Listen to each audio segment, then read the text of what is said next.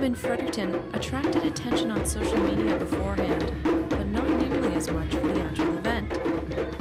A little over a dozen people came out on February 14th to show their support for a cause, with only a few choosing to dance. The event took place in the atrium of the Student Union building at the University of New Brunswick.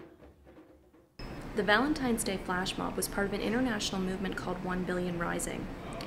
It's an attempt to raise up against violence against women.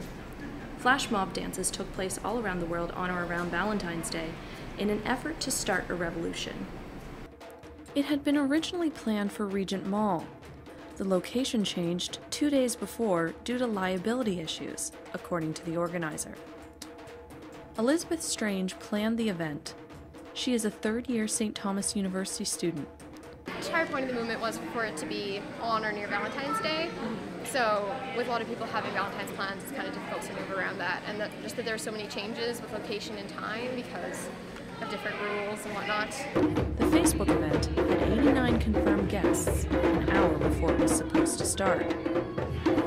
Debbie Jones was one of the people that did show up.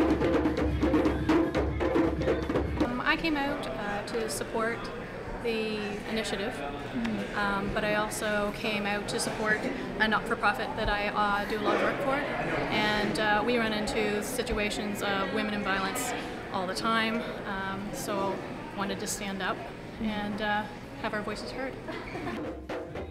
Although there weren't many there, it didn't stop anybody from dancing for a cause. For Stu Journalism, I'm Amanda Jess.